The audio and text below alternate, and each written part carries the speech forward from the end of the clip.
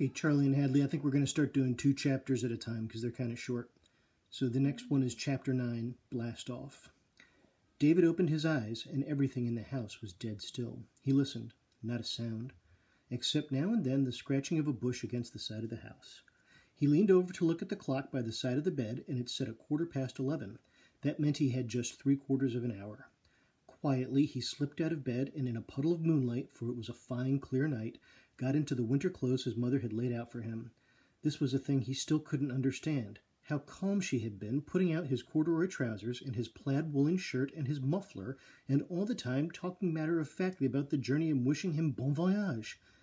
Now he zipped up his leather jacket and quietly, ever so quietly, stole into the kitchen and got the biggest bag he could find from the middle drawer on the right side of the sink. Then he got a loaf of bread and put it in, and also 2 boxes of cookies. Next he opened the refrigerator and got out some tomatoes, but put them back because they might get squashy. A head of celery, some carrots, some lettuce, 5 wienerwursts, a package of sliced ham, a package of sliced cheese, and some oranges. Then he opened the drawer under the refrigerator and he got out 4 bananas and 6 apples. He looked in the bag, but his heart sank, for it didn't seem nearly enough for a voyage into space. So he opened the cooler and found a package of dates, a box of raisins, a cellophane bag of shelled nuts, another box of cookies, a bar of cooking chocolate, some candy, and a jar of peanut butter. That would have to do, David said to himself, even if they did starve before they got to Basidium.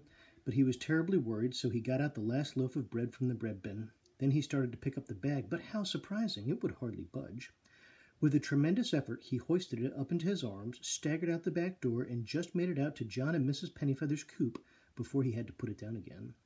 Maybe it was all the winter clothes he had on that made carrying the bag so hard, because certainly there was scarcely enough food in it to last them the first 500 miles.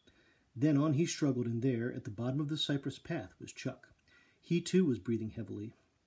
"Couldn't find very much," hissed Chuck out of the shadows, "but I guess it'll have to do." David hoisted up Chuck's bag, and it was, if anything, weightier than his own. All the same, he felt gloomy. He wondered what it would be like to starve to death in the middle of space. Down at the cave, however, where they could just make out the soft glimmer of their spaceship snug inside, David got that tight feeling in the depths of his stomach that meant he was unbearably anxious for the adventure to begin. They put their bags down and they went in. So, one on each side of the spaceship, they wheeled it down onto the sand. They wedged their heavy bags of food under the seats, and then, with much struggling and hauling and heaving, got the spaceship up-unded near a huge rock. The beach was flooded with moonlight, for the moon was within 2 nights of being full, and in that clear, soft brilliance, the rock looked like an enormous, shaggy giant with some sharp object from another world resting in its grasp. Shadows were deep black, and half-shadowed, half-revealed in its gleaming beauty, with its slim nose pointing straight upward, the spaceship seemed already eager to be free of the earth. It seemed almost alive and to be tensely awaiting at the moment of takeoff. The boys stared for just a breath, while the waves fell upon the sand, and somewhere far off a single shorebird gave its long, plaintive cry. Then Chuck turned. "I remembered my flashlight, Dave," he said in a low voice, "but I forgot the auto robe. I should have brought that too in case it gets awfully cold." "Forget, remember," an appalled look came over David's face. "The canning jar," he groaned. "I forgot it, Chuck. The canning jar for Basidium air. What'll Mr. Bass say? It's too late to go back for it now." But Chuck gave his arm a comforting shake. "Never mind, Dave. I brought some sugar in a canning jar," he said. "We can just dump the sugar out." David felt as though he had been stretched like an elastic band and then snapped back again. "Okay, Chuck," he sighed. "Let's go. Are you ready?" Chuck gave a look, slow and solemn, all around the beach and then up at his house as though he had an idea he might never see them again. "Yes," he said at last. "Yes, I guess I am." But just then, just as they were about to climb up the rock and get into the ship, David had another awful thought. "Chuck, the mascot! We forgot to bring the mascot." "Oh, golly," exclaimed Chuck in despair. "Now what are we going to do? We haven't got time. It's—" and he pushed back his sleeve and peered at his watch. "It's just 10 minutes of midnight." "Mrs. Pennyfeather!" cried David. "How about Mrs. Pennyfeather? It wouldn't take a minute to get her." "Or John, maybe," said Chuck, scrambling up the beach after him. "No, not John," puffed David, running as fast as the sand under his feet and his thick shirt and his leather jacket would let him. "He's no good. We need somebody friendly." Up at the chicken coop, David unlatched the gate and stole carefully inside. He knew that if he woke John and Mrs. Pennyfeather and their children all at once, there would be the most awful cackling and squawking and goings-on. Silently, he drew back the door of the hen house and put his head in. "Mrs. Pennyfeather," he whispered, "it's just me, David." "Quack!" cried John indignantly, and you could tell by his tone that he'd been startled out of his wits. "Quack?" asked Mrs. Pennyfeather sleepily, and from the other perches there came disturbed rustlings and queepings and drowsy murmurings. David crept toward Mrs. Pennyfeather's perch. He put his hand out gently and stroked her back and head, and then, as gently as he could, lifted her into his arms. "Quack," remarked Mrs. Pennyfeather in her soft, comfortable voice, and she didn't seem in the least disturbed or annoyed, so David stole out of the henhouse again to where Chuck waited. "Get a bag of feed, Chuck," he said. "There's 3 in there, medium size, not too heavy. You can drag it." "Oh, gosh," protested Chuck. "You mean all the way to the beach?" But all the same, he went in and presently returned dragging a dark, sagging shape. "Why a whole bag?" he whispered furiously. "Don't know," said David. "Got a hunch we'll need it." Off they went. It was a frightening job getting that sack of feed up on the craggy rock. Once on a level with the spaceship door, they had just let it slide down inside and pray it wouldn't damage the oxygen urn. Chuck climbed in with Mrs. Pennyfeather, and then David got in and they strapped themselves down tight and safe. "You'll just have to keep holding Mrs. Pennyfeather, Chuck, because when we get out far enough she'll float around, and that might upset her. Now for the controls." He got Mr. Bass's paper out of his wallet, and by the glow of Chuck's flashlight he read out the directions and set the controls accordingly. "There now, that puts us on the beam, on the, what do you call it, the right vector, and we don't have to worry." But then, just as David was folding up the paper again and putting it into his wallet, Chuck struck his hand on his head in horror. "Oxygen!" he cried out. At once he put Mrs. Pennyfeather into David's arms, unstrapped himself, dropped down to the rear of the ship, and in a moment or two was standing up a small whistling like a peanut wagon. "Beep, beep," went the escape valve in the urn, and this small whistling kept up for the whole of their journey. Once more Chuck strapped himself down. "Time, Chuck! Midnight precisely!" And they grinned at one another because that was Mr. Bass's word. "Ready, Chuck?" "Ready," returned Chuck in a low voice. "Well then," said David, and his blood seemed to halt in its flight. "Let's go." Now the boys crunched down as though they expected to be struck. David pulled back the stick and pressed the button, and with a roar and a great cackling burst of flame, the spaceship shot up straight up, over the moonlit ocean. For a few seconds it was terrifying. Everything seemed to happen at once. First there was the blasting roar, and the boys were flung backward in their seats so violently by the forward impact of the ship that the breath was knocked out of them. At the same time, poor Mrs. Pennyfeather lost her wits entirely and squawked and flapped and flew in their faces, beating her wings so wildly that they were completely blinded by her. But then, as the spaceship shot smoothly upward and there was nothing to be heard in the steady peeping of the oxygen urn, they got their breaths again, and Chuck collected the terrified and trembling Mrs. Pennyfeather. Gradually their hearts stopped pounding and they became calm. Now surely everything had been taken care of. Now at last they could look out of the window in peace and see how they were ascending, straight and swift and sure, into the blue-black, silent midnight skies. And there still hung the moon, David noticed in wonder, looking at them as serenely as though an absolutely unheard-of event had not just taken place. Chapter 10, Into Uncharted Regions. For a long time the boys said nothing, but sat without moving, without speaking, staring all around. Firmly and noiselessly their ship sped on, and yet, David asked himself suddenly with a sharp pang of fright, why should their flight be noiseless? He listened, and there was nothing but the little whistling of the urn. Was something wrong then? He had just started to cry out in terror when his mind replied to his fear. He recalled something that he'd read. They had broken through the barrier of sound, and at this appalling speed, a speed at which most human beings on Earth would have no desire to travel, he and Chuck were leaving sound lagging far behind. He was stricken with awe and relief, and feeling too exhausted to tell Chuck all this, turned to the window once more.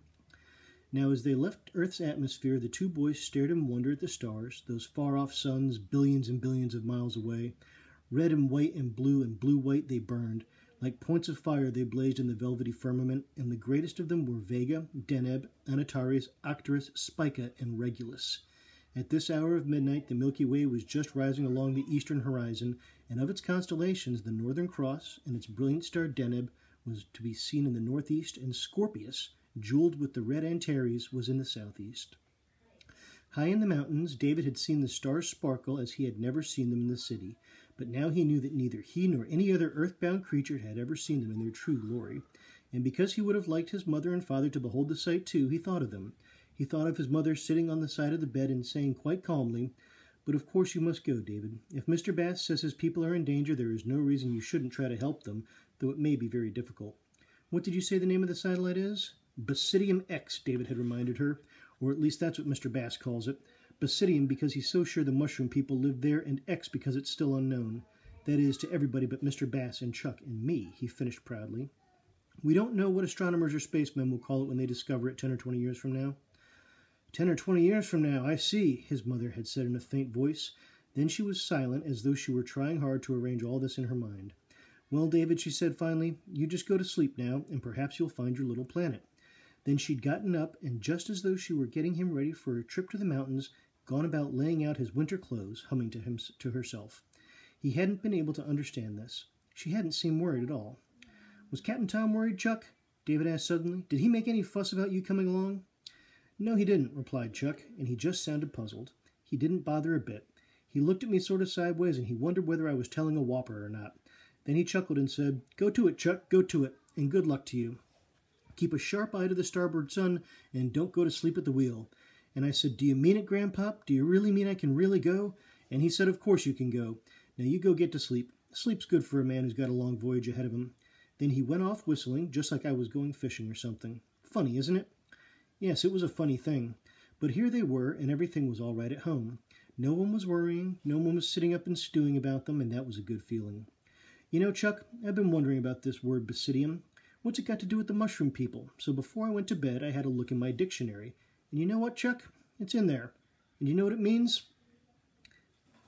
It means, now, what was it? I memorized it. And here, David screwed up his eyes in order to remember better.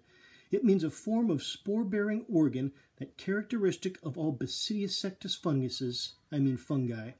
Wow, said Chuck, what a mouthful. And fungi are rusts and smuts and mushrooms and puffballs, and I looked that up too.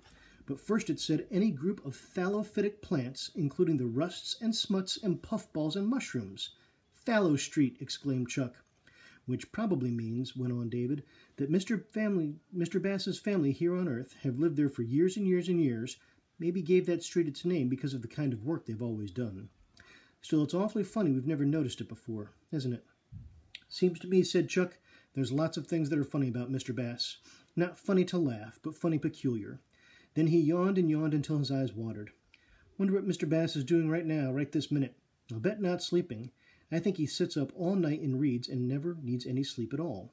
Well, I'll bet he's sitting on that high stool in his observatory, charting our course on his map of the solar system, and I'll bet he knows exactly, and I mean precisely, where we are. Then, thinking of where they were, thousands of miles out into space already, came a question into David's head. Chuck, why do you suppose Mr. Bass said we'd have to travel at 25,000 miles an hour? Chuck grinned. Now he'd have a chance to show off a little. David didn't know everything. Captain Tom and I talked about that last night, and he said that we couldn't get away from the pull of the Earth's gravity unless we traveled 7 miles a second. And when you multiply that all out, you get 25,000 miles an hour. See? If we didn't travel that fast, we couldn't get away from the Earth. We'd just fall back toward it. Now, thinking of Mr. Bass's wonderful inventions, like the fuel that was blasting them toward Basidium, and of his uncanny knowledge of so many things, David all at once remembered something else that had contradicted this and made his heart sink. On the radio, faintly from the other room, just as he was falling asleep last night, he had heard storm warnings. All fishermen and owners of small craft in Monterey Harbor are urged to put out extra anchor and chains, said the newscaster. This is going to be a humdinger, so the weatherman tells us, and it'll be here early tomorrow morning. But Mr. Bass had said nothing about a storm. Was it possible he hadn't known? Perhaps there were many things, after all, that Mr. Bass didn't know. And yet there was something he had told them very gravely and seriously. Never to doubt. David frowned and drew up a deep sigh, turning to Chuck. But there was Chuck, his head slipped down against the window, fast asleep, and in his arms, fluffed into a warm round shape of softness with only the tip of her red comb showing, was Mrs. Pennyfeather, fast asleep too. And that's the end of Chapter 10.